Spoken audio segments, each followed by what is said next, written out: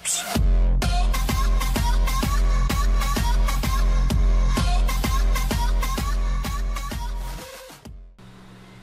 Hey there friends, I'm going to teach you how to make a helmet penny bottle opener. If you're making them with me, please name it as well. You're going to have to download some files, and to do that you're going to have to use the link in the description to get to this Thingiverse project. Under the Thing files, you need the opener. I'm just going to put those in a folder called Helmet Opener, so they're easy to see. So there's 1, 2, and 3 files all loaded. And then you can return to Tinkercad, and I need you to import them. You need to import them one at a time and keep them the exact same size because all the parts are built to do something special. They take a moment to import, but when you're done, just choose the next one. And when that completes, grab the last one.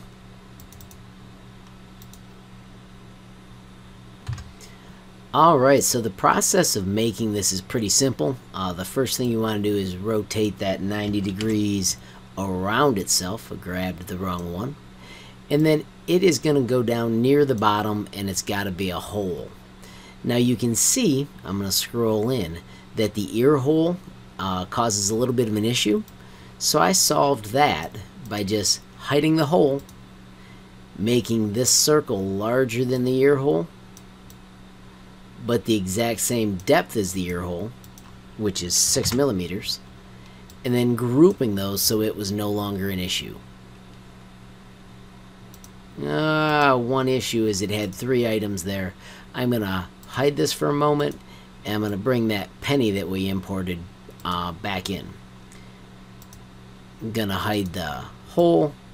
I'm going to group those. I'm going to pick a cooler color. I'm going to do show all. And now you just line up the hole where the bottle opener works, wherever you want. When you're happy, select those and group it. And you can see now that your penny has a spot for the bottle to fit in. And then when that finishes, move to your area where the penny goes, line it up where you're going to want it, and push it almost all the way in. I'm going to switch to the top view so you can see that I do leave it sticking out. It's not terribly scientific. 1 or 2 millimeters extra should be fine from what I found. But then you need to align it so it's halfway on the vertical axis. And you can do that by just hitting that button. It is now lined up, and you can hit group, and you have just created your own custom helmet penny bottle opener. Prints relatively quickly. If you want to add something cool like a school logo up here, I would simply go to the text button. So I'm going to set my work plane, I'm going to drag my text, and I'm going to put go whoa. I'm going to make it a hole. I'm going to shrink it so it fits. And then you only want to push it in about 2 millimeters. So I'm going to make it Control Z. I'm going to click this one. I'm going to make it 2 millimeters thick. And then I'm going to push it in 2 millimeters. And that way it won't cut into the bottom.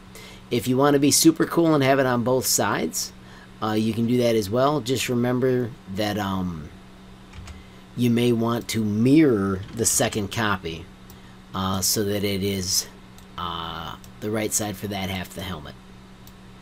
So there's my mirrored image, and I'm going to push it down so it pokes out the back.